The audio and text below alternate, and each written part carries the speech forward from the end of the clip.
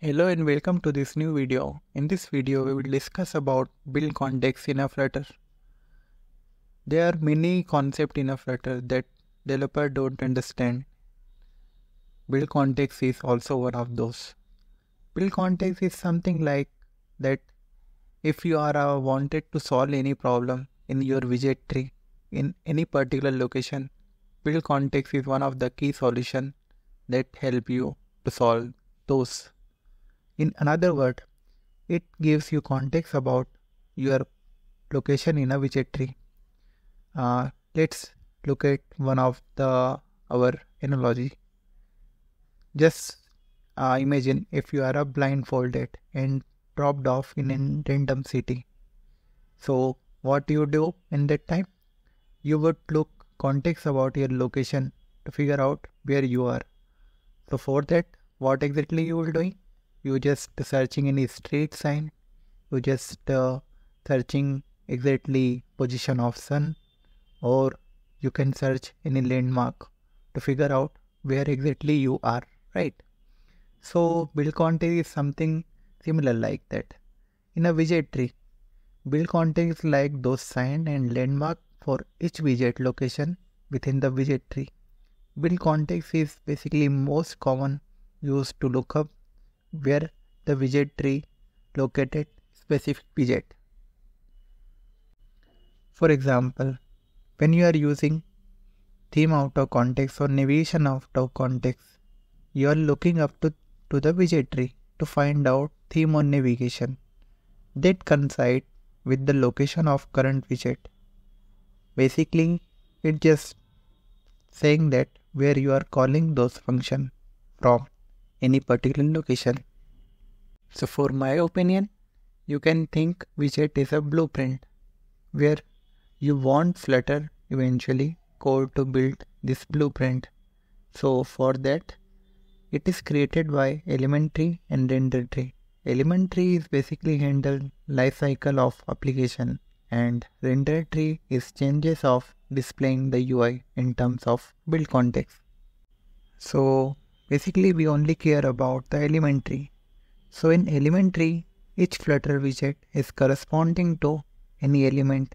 This element within the element tree have specific two purpose. First is holding the reference of parent and child widget, and second is hold the state of the widget. So that the element tree is an internal representation of the widget tree that Flutter use for performance and updating purpose. Each widget in a widget tree has corresponding to element in a element tree. When you build a Flutter app, widget tree is created, and for each widget in the tree correspond to element is created in the element tree. Element tree are responsible for managing connection between widget tree and underlying render tree. So for a render tree represents the visual and layout information that needed to paint an user interface on your screen. Each widget in a widget tree has corresponding to render object in a render tree. Render objects are basically responsible for rendering the visual representation of the widget in a screen. So when changing occurs in a widget tree, Flutter update corresponding element in a element tree. The element is done and updating the render object in render tree. This separation of widget tree, element tree and render tree allows Flutter to efficiently manage and updating the UI without rebuilding entire tree when only one portion is changes. So in a simple word, build context represents the location of widget in a widget tree. It provides access to this data, media query data, localization data, or maybe any other data you can say. This is basically a nearest ancestor of widget in a current widget. So build context is access to widget and resource. Using the build context parameter in our build method, each widget can access the context and it passed down throughout the widget tree by the framework. Let's take one of the simple example. Let's say if you want to show a dialog box in your Flutter app, you can use showDialog method to create a dialog box, but it requires a BuildContext parameter, right? So whenever you pass BuildContext, your current widget know about where exactly you want to place this.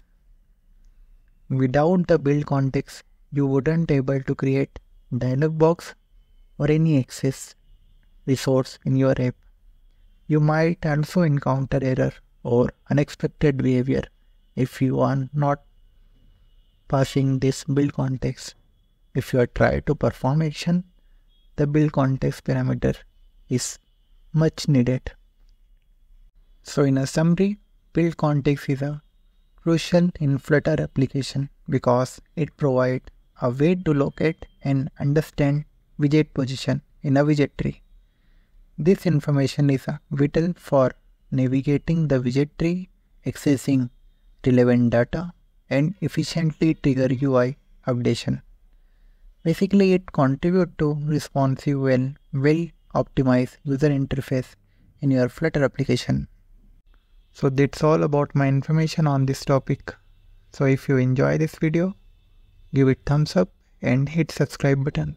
Your support means a lot. So stay tuned for more videos and thank you for being here. Have a good day.